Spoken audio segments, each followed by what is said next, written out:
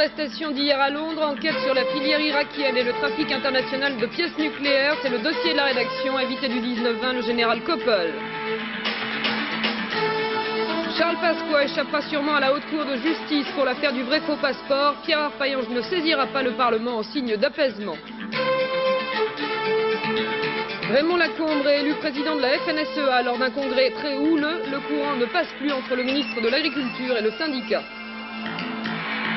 Enfin, Vincent Van Gogh pour une exposition exceptionnelle et spéciale centenaire à Amsterdam. Vernissage demain. Nos envoyés spéciaux lèvent le voile sur ces toiles. Bonsoir. On ose imaginer ce qui pourrait se passer au Proche ou au Moyen-Orient si des pays actuellement en guerre utilisaient l'arme atomique. Si l'on se pose cette grave question aujourd'hui, c'est parce que Scotland Yard a découvert tout un trafic de détonateurs nucléaires destinés à l'Irak. Notre invité, le général Koppel, nous dira dans un instant si notre crainte est d'exagérer ou non, mais revenons sur les faits avec Pierre Babet. Uxbridge Court cet après-midi. Dans ce car, à l'entrée 3 prévenus, à la sortie 3 inculpés d'infraction à la législation sur les exportations d'armes. 3 des 6 membres de l'Iraqi Connection, complices d'un scandale qui pourrait bien se nommer Iraq Gate.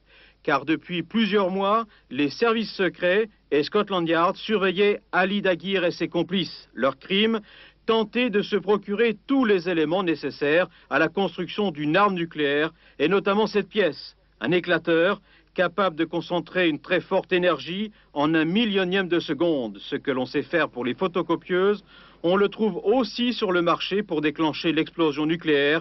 Il suffit de faire son shopping. Les pays du tiers-monde cherchent à acquérir certains éléments de ces technologies à l'étranger, et c'est un processus qui est plus rapide qu'il ne l'a été pour les pays industrialisés. Cette technologie est maîtrisée de par le monde, par de nombreux États, par de nombreuses sociétés privées. Il est donc relativement facile pour certains États du tiers-monde de se procurer ces éléments de façon relativement rapide. Si l'Irak n'a pas encore la bombe, elle possède déjà le moyen de la lancer. Bagdad sait fabriquer des lanceurs et des missiles, dont le redoutable Al-Hussein est à la base, doté d'une portée supérieure à 1000, voire 2000 km. Le démantèlement de ce réseau qui travaillait pour l'Irak confirme ce que l'on pressentait depuis de longues années. Bagdad tient à posséder son arme nucléaire et fait tout pour parvenir à ses fins. Clément Veyrenal. Il y a 9 ans, le 7 juin 81, l'aviation israélienne effectue un raid ultra secret sur Bagdad. Objectif, la destruction du réacteur nucléaire de Tammuz, un réacteur vendu par la France en 1975, à l'époque de la lune de miel entre Paris et Bagdad. Officiellement, il ne s'agit que d'un réacteur civil, mais selon Jérusalem, l'Irak cherche en fait à se doter de l'arme nucléaire. Depuis, le président Saddam Hussein n'a cessé de réclamer à la France la reconstruction de la centrale nucléaire. Il s'agit d'un dossier sensible. Régulièrement, les autorités irakiennes affirme que des négociations sont en cours. Affirmation jusqu'à présent toujours démentie par la France. Plusieurs services de renseignement occidentaux ont néanmoins la conviction que l'Irak a bien réussi à se doter de nouvelles installations nucléaires avec le concours de firmes privées occidentales. Des sociétés françaises auraient participé à cette reconstruction.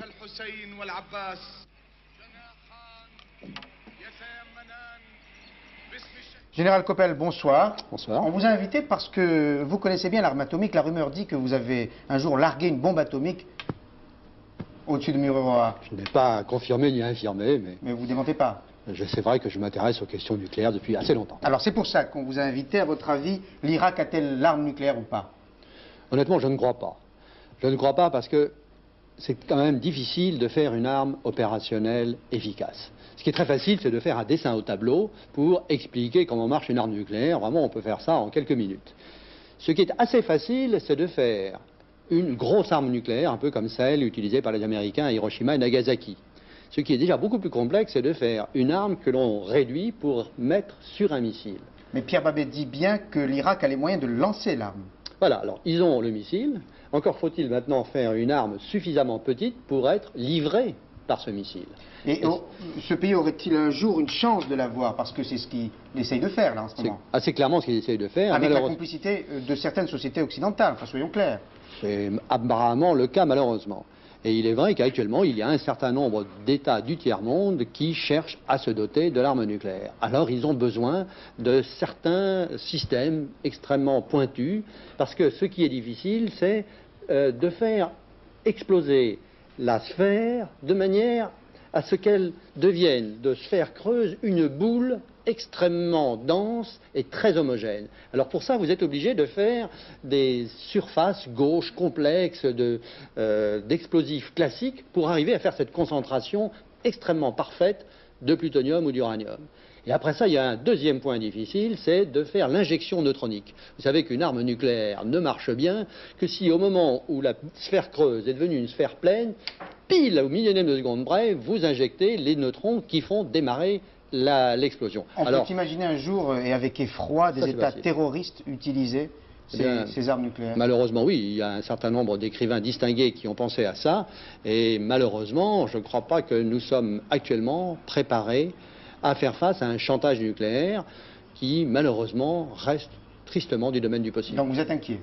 Je suis assez inquiet, tout en étant conscient que faire une arme nucléaire, c'est quand même plus difficile que de faire un dessin. Merci, Général Coppel. Le monde politique français ne finira pas de nous étonner. Il peut s'entre-déchirer pour un fauteuil ou pour les attributs du pouvoir, mais il lui arrive aussi de s'entendre et de faire preuve, dans un souci évidemment confraternel, d'une grande indulgence, Élise. Et c'est le cas quand il s'agit de ce qu'on appelle les affaires. Celle du vrai-faux passeport n'échappe pas à cette troublante règle du jeu. On sait ce soir que Charles Pasqua échappera sûrement à la Haute Cour de justice et bizarrement, c'est Pierre Arpaillange qui lui offre ce cadeau. Explication, Nathalie Darrigrand.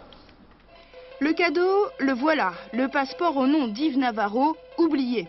En 86, Charles Pasqua l'aurait offert à Yves Chalier en fuite au Brésil en échange de quelques confidences sur le montage financier du carrefour du développement. Scandale dont le principal inculpé était et est encore Christian Nucci, ancien ministre socialiste de la coopération. On parle de l'affaire dans l'affaire. En 88, Pierre Jox, de nouveau ministère de l'Intérieur, lève le secret défense, habilement décrété par son prédécesseur. Les langues se dénouent et notamment celle du patron de la DST. Cette fois, Charles Pasqua est nommément mis en cause.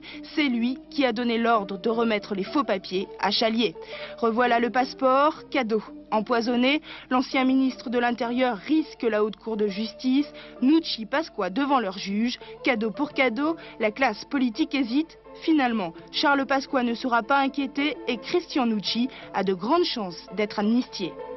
Allons cette fois à l'autre bout du pays. À l'autre bout du pays, mais aussi aux quatre coins de l'échiquier politique. Voyez plutôt Michel Peset, PS, Charles Scaglia, UDF ou encore Jean-Pierre Roux, RPR. Ce sont quelques-unes des 36 personnalités politiques locales qui se retrouvent blanchies du jour au lendemain. Un non-lieu ou une amnistie qui suscite d'autant plus de réactions parce qu'elle concerne la plus grosse affaire de fausses factures en France, mais aussi le financement des partis politiques. Reportage FR3 Marseille.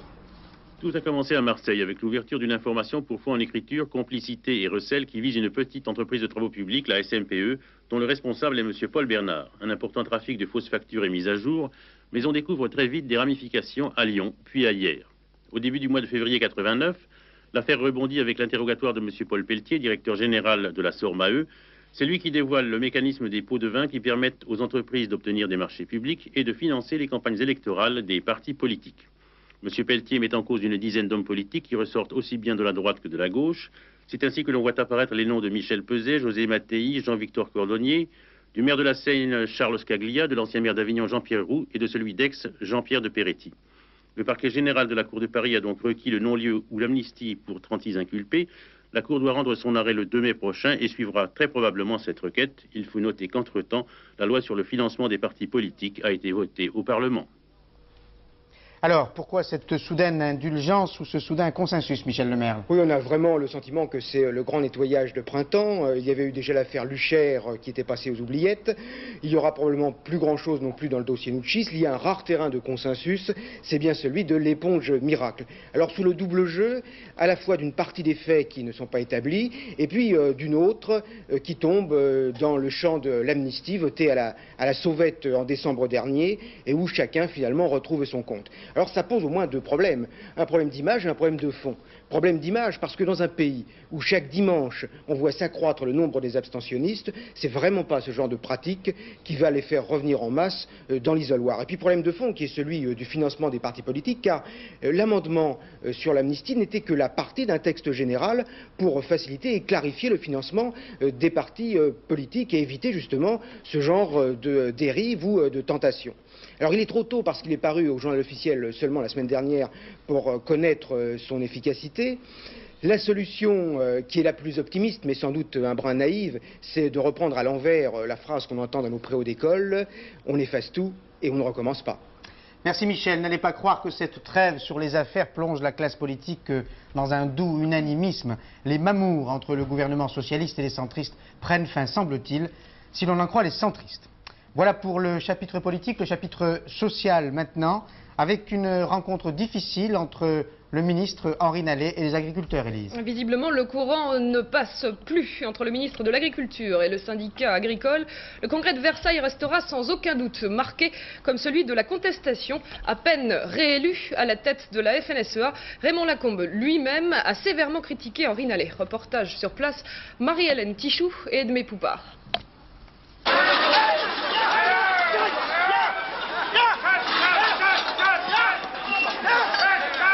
Une arrivée houleuse pour le ministre de l'Agriculture. Le monde agricole est déboussolé face aux critiques à propos de la pollution, coincé par les exigences de rendement et les prix à la baisse. De plus, la FNSEA dénonce le décret reconnaissant d'autres organisations syndicales. Vous avez devant vous des syndicalistes en colère. Ils sont en colère parce que vous voulez porter atteinte à l'unité du syndicalisme agricole, leur bien le plus précieux. Mais la crise que connaît l'agriculture va bien au-delà du marasme de l'économie et des aléas climatiques. C'est une crise de confiance.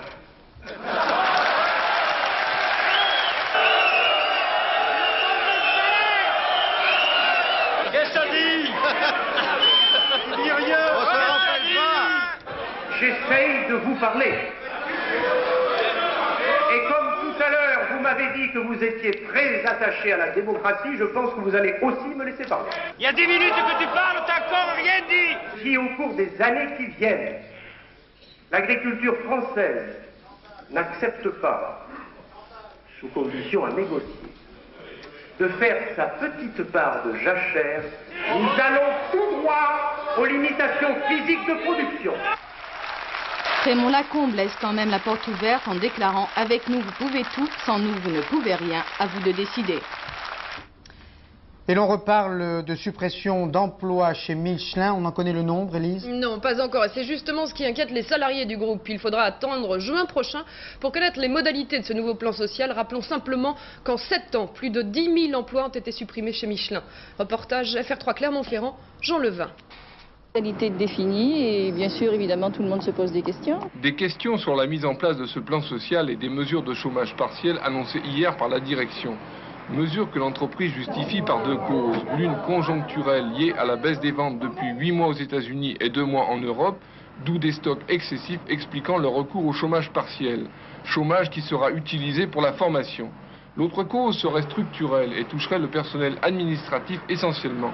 La rationalisation des services, l'amélioration par l'informatique de la gestion provoquerait aujourd'hui un sureffectif que la mauvaise conjoncture ne permet pas de gérer. D'où la mise en place d'un plan social prévoyant des suppressions d'emplois dont la direction ne veut pas révéler l'ordre de grandeur. Aujourd'hui, pour les syndicats, cela constitue une surprise désagréable.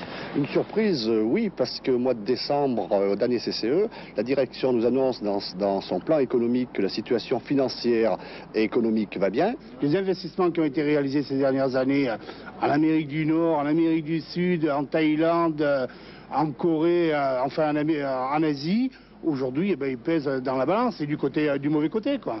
La direction mettra en application les mesures annoncées de manière échelonnée entre juillet 90 et décembre 91. Les autres événements du jour, Élise? Oui, mais à commencer par une phrase qu'apparemment vous n'avez pas lu ou pas voulu lire. Moi, je l'ai lu très attentivement. C'est Michel Barzac qui parle dans une interview à nos confrères de Globe. Pour elle, seule la force virile a droit d'expression au RPR. Vous voyez, Paul, la petite phrase valait d'être notée, je pense. Les autres événements, Élise? Commenté par Camille Marchand. 635 détenus de la prison des Baumettes ont présenté hier une demande collective de mise en liberté. En cas de refus, les détenus pourront saisir la chambre d'accusation de la cour d'appel d'Aix-en-Provence. Si dans 15 jours, l'ordonnance de maintien en détention n'est pas rendue, les détenus pourraient être remis en liberté. Face à la sécheresse persistante dans la région Midi-Pyrénées, les agriculteurs sont mécontents. Ils aimeraient pouvoir pomper l'eau en toute liberté dans le canal du Midi afin d'irriguer les cultures. Jusqu'à présent, pour des raisons économiques, les priorités étaient accordées au thermalisme, à l'hôtellerie et à la navigation de plaisance. Des délégations des syndicats CGT et CFDT des mineurs devant le palais de justice de Metz. Motif, l'audience de la cour d'appel sur la catastrophe du puits Simon survenue en 1984. Les mineurs demandent plus de sécurité dans l'exercice de leur travail. Le deuxième salon européen de la bande dessinée, c'est parti. Et cela va durer 4 jours à Grenoble, avec comme première curiosité 47 planches inédites du dessinateur Edgar Pierre Jacob, le Plaire de Black et Mortimer. L'armée soviétique propose d'amnistier les déserteurs lituaniens s'ils rentrent dans le rang. C'est une mesure d'apaisement mais qui n'incitera pas les Lituaniens à revenir sur leur volonté d'indépendance. Et on peut le comprendre à l'écoute d'un témoignage plutôt émouvant. Émouvant et très révélateur sur l'histoire de la Lituanie. C'est le témoignage d'une femme qui a immigré en France il y a 50 ans maintenant. De ses souvenirs et de sa vie en Lituanie, il ne lui reste qu'un symbole, son passeport lituanien. Reportage Memona Interman, Christian de Carnet. Pourquoi vous avez gardé ce passeport? Pour souvenir toujours. Ça me faisait plaisir. Passeport numéro 43 198, fait à Vilnius, République de Lituanie en 1925. Francisca Tamosaitite part pour la France. Elle y deviendra Madame Petrov en épousant un Russe blanc. Le passeport sera refait en 1936 à Paris. 4 ans plus tard, il devient caduc quand Staline va annexer la Lituanie. Vous prendriez un nouveau passeport lituanien pour dire voilà, je suis lituanien?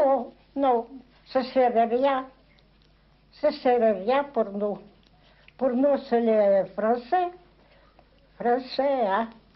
Eux, là-bas, c'est pour eux. Pour moi, ça m'est égal. Vous êtes française, mais si vous aviez la possibilité d'avoir aussi un passeport lituanien, vous iriez le chercher en France?